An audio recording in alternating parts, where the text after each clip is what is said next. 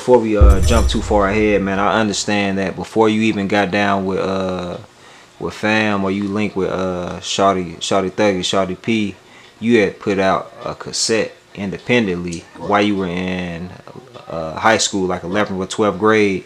And you made like a nice chunk of change, you know what I'm saying? And this is around the time while you still were playing sports. Right. So talk about, like, man, how did you make that, what drove you to make the decision to really like record music, although you were, you know, a talented athlete, you know what I mean? Listen, I'm gonna tell you this, bro. This how that came about. You get the exclusive on this shit right here, bro. So, let me say it just like this. In a nutshell, and I'm gonna keep it short. So, at the time, I would be what you consider a so-called high school basketball star. For sure. So, this particular situation right here, I'm in 12th grade, right? I went to City High School in North Chattanooga. We had a game this particular year against Brainerd High School at Brainerd. You follow what I'm saying? So, at this game at Brainerd,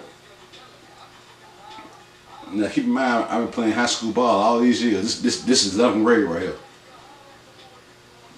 Every time I'm dressed now, I got a uniform with shorts that come to my knees. You feel me? The regular shorts come to my knees. I'm 6'3", I'm a tall dude. You feel me? So I got shorts that come to my knees. For whatever reason, this game right here, shout out to Coach Higgins. Much love, Coach Higgins. I just saw Coach Higgins. Much love, Coach Higgins. So this game right here for City versus Brainerd at Brainerd High School, which is gonna be everybody's coming out for this, right? This is a big game right here. Man, shout out to Brainerd, man. He tell me, Coach Higgins tell me, you gotta wear them shorts right there for this game. Them shorts you're talking about, these shorts come right here. So back in these what we call like nut cutters, like booty huggers. The 50s or the 60s. Yeah, the shorts of Max Johnson, Larry Bird used to wear back in the day. Yeah. So I'm 6'3". I got shorts that I've been wearing the whole year that come to my knees. You follow what I'm saying? For some reason you want me to wear these shorts that come to my half thigh. I'm like, man, I'm not finna do that. Then we finna play Brainerd. The whole city coming out for this game right here. You follow what I'm saying? He's like, well, you gotta wear them shorts, son. You ain't gonna play. I'm like, man, I'm not finna wear them shorts. Well, if you don't wear them shorts, then you can sit the game out.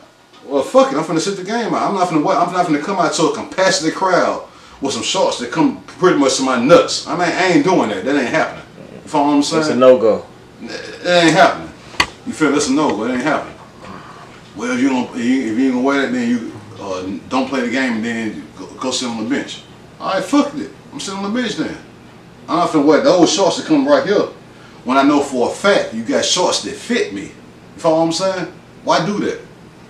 I don't know what you on, but why do that? You follow what I'm saying? So I didn't do it, so he made me sit the game out or whatever. You feel me? So I sat the game out, then played the City versus Brainerd game, and after that I was like, fuck it, I ain't playing no more. He put me off the team. You feel me? So when he put me off the team, this is 11th grade right here. The following year is senior year, 12th grade. So when it's coming for senior year, I'm like, you know what? I ain't finna go out for the basketball team this year. Fuck that shit. But I had this song I had wrote months ago, called Me, Myself, and I, that I didn't have a beat for. But I had a song wrote, 3 verses, a hook and all that, but I didn't have a beat for it. So I ended up meeting with this producer, rest in peace, a guy named Chip. I ended up meeting with him or whatever, a guy from out the west side, and he gave me a few beats on the cassette tape. I can't remember who produced the beat, but he gave me like 4 or 5 beats on the cassette tape. And out of them 4 or 5 beats, one of the beats matched the song for Me, Myself, and I that I had been sitting on for like 2 or 3 years. You follow what I'm saying? So I'm like, damn, I've been had this song. Now I got a beat for it. You feel what I'm saying?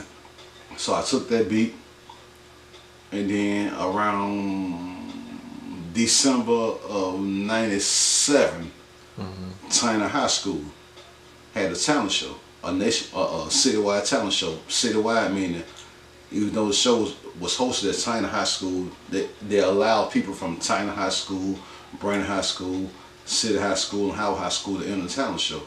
So I'm thinking to myself, I got a song I wrote a few years ago. I finally found a beat for it.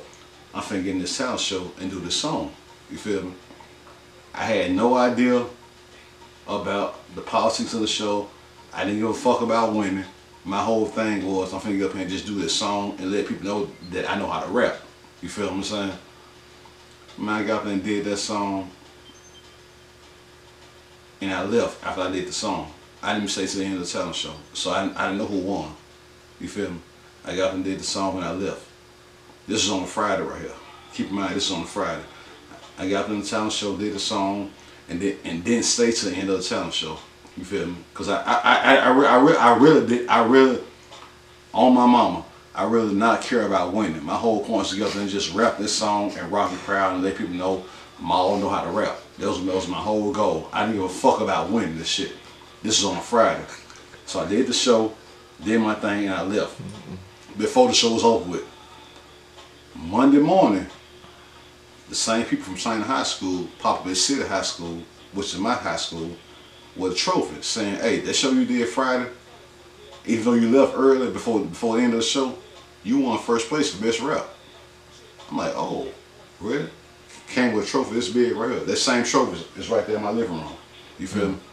Came with a trophy this big saying the show you did Friday that you left early for and then stay to the end of, you won first place for that. When we did the judging from the crowd, you won first place for that. I'm like, okay, damn. So they brought me a trophy to my school. I got first place, best rap, listed as Mac Maal. You feel me? That was my name back then, Mac Maal. Listed as Mac Maal. So about 3 months later, I came up with a cassette tape. Maal The Pimp featuring Battleground Soldiers in Gold. I paid $600 to press up 300 cassette tapes, sold them $5 a piece. That was my first $1,500 off of rap right there. And from that point on, I knew this is what I needed to pursue. But fast forward, so the first 1,500, you know what I'm saying, off the music, and then you pretty much knew like this is what you wanted to do. Right. And so around this time, that's when Shawdy Thuggy is knocking on your door, so on and so forth. Right. I didn't know that you and him started F.A.M Records together. Yeah. You know, but for the viewers who may not be familiar with F.A.M Records or just the Chattanooga rap scene, talk about like that time and just how big F.A.M Records ended up becoming, you know what I'm saying, in the city of Chattanooga and the surrounding areas. Like even to the point where major record labels like Universal Records were reaching out, you know what I'm saying, to do business. You know, that's major, dog. Here go the thing. When I was with my buzz solo as an independent artist, right? I had a cassette tape out, and that was pretty much I had the city on lock. And keep in mind, I'm at the time I'm 18 years old, so I'm in high school.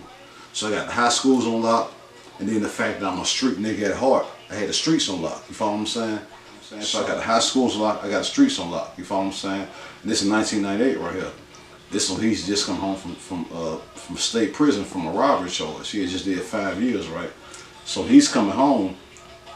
Shawdy Thuggy's mindset is I want to get into the rap game. I want to do music. You feel me? But he's from the west side. So he's come home from prison to the west side, and this young west side nigga who got the streets on lock, which would be me. You follow what I'm saying? So we're like, man, who is this nigga right here? In his mind, who was the nigga right here who got the streets on lock? And in my mind, I've been knowing who you are, bro. I've been hearing your name for years in the street, just ringing bells from robbing, shooting, and all this old shit like this. Penitentiary, so I've been knowing who you are, you feel me? So I've been hearing about you. You are just now hearing about me.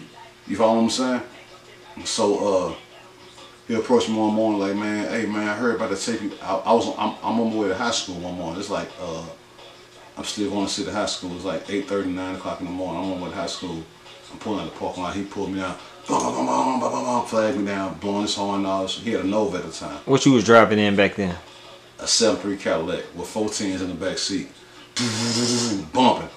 Real? He in a Nova at the time. On the west side, he saw me, flagged me down. What's up, bro? Hey man, I heard about that tape you did, man. That little cassette tape you got out, man. That shit bumping, man. You know I just got the pen, right? Yeah, I know who you are. Yeah, I know that, yeah. I'm trying to get in the studio too, man. You know what I'm saying? When next time you going to the studio? Coincidentally, I was going to the studio the next day at like 8 o'clock at night at Block Life Combined Styles. You feel me? So I'm going to studio tomorrow, bro. Man, come with me. We can do this and that, blah, blah, blah, blah. He came with me. We did a few little songs, never came out. But that studio session that we did, when them songs never came out, that was us building our chemistry right there. And that was us building our little one-on-one rapport, you feel me? You know what I'm saying? So, we did that. At the time, I'm still feeding out the buzz from the cassette tape that I got that's in the street, you feel what I'm saying? He's seeing this. He's seeing this, like, man, this thing here, this little young nigga's going in. You know what I'm saying? He took an extra attraction to me because of that. You follow what I'm saying? So, this is still when I'm in high school, 98. The summer of 98, after I graduated, me and him came together and started just pushing hard. And that's where F.A.M. Records came from, bro. You feel me? So it was a brainchild of both of y'all's? Yes. The whole thing with F.A.M. Records was this. It was going to be his label. He was the CEO and the boss. It was going to be his label. And I was going to be the first official artist assigned to the label. And this is around the time while you graduated high school, you went to college at MTSU. I graduated high school before I went to college. So I graduated high school in the May of 98 or whatever. So the summer of 98 leading up until the fall semester of college, we was just pushing F.A.M. Records. You know what I'm saying? So we pushing F.A.M. Records on the strength of, okay, F.A.M. Records and Shawdy P's or Shawdy Thuggy's label. But Maal is the first official artist on the label. You know what I'm saying? So all the summer after high school, leading up until college, it was just Maal and Shawdy. F.A.M. Records, F.A.M. Records, F.A.M. Records, F.A.M. Records. You feel what I'm saying? Yeah. And around the time, I mean, for like for those who don't know, F.A.M. Records, F.A.M. is an acronym for Fuck a Mask. Fuck a Mask, yeah. Did y'all come up with that meaning together, or was that solely you or him? Or how did that come about? I can't take credit for that. How did that come about, man? That was straight up. I cannot take credit for that. That was straight up him.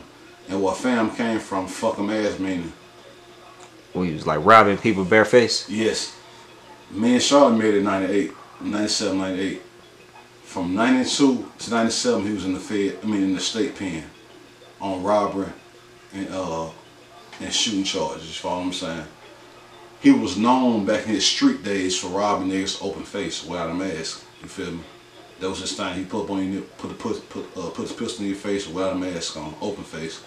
You feel me? So when it comes to 98, 97, he started F.A.M. Records. F.A.M. Records stood for F.A.M. stood for fuck 'em ass. And people who knew him in the street knew fuck 'em ass meant when I was out here doing negative before I became positive, I was robbing y'all niggas without a mask.